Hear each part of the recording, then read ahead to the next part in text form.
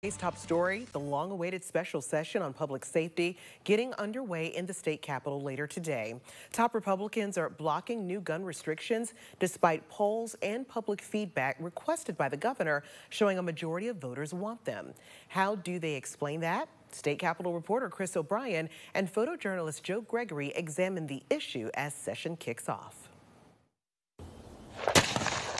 Poll after poll, response after response, and yet still no budging on gun control. I'm not hopeful at all. I'm not optimistic at all. I just don't think this is going to happen. They've shown that they're not willing to listen to anything. After the horrific Covenant shooting back in March, Governor Bill Lee opened up a public response form about what changes the state should make in the aftermath. By some accounts, over 80% called for stricter gun laws. Yet still nothing. I asked Governor Bill Lee how he justified not including the opportunity for more reform in his official proclamation. You know, I think it's important that we give Tennesseans an opportunity to express their voice. That's what the portal is for. It's a public portal, so everyone can see it. All the lawmakers can see it, all the members of the General Assembly, and I've asked them to. I also asked Lee if he felt like the General Assembly did a sufficient job in reviewing the responses. I trust the members of the General Assembly.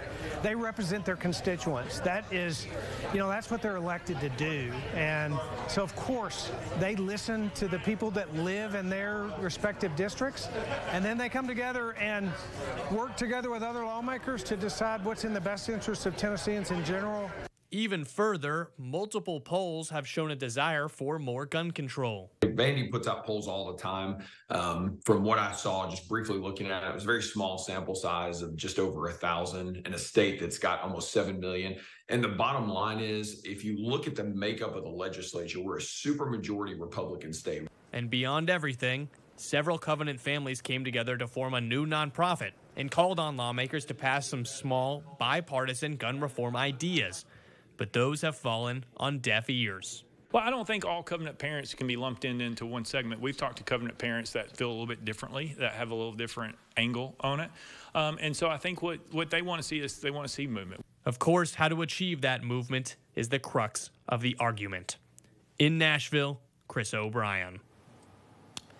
And there will be an increased security presence at the state capitol as lawmakers return today. Nashville Metro Police say the department has a contingency plan in place. Extra troopers and officers will be around the outside of the Capitol building. We are also told that there is no indication that anything will get out of hand. However, we are told they anticipate protests but expect them to stay peaceful.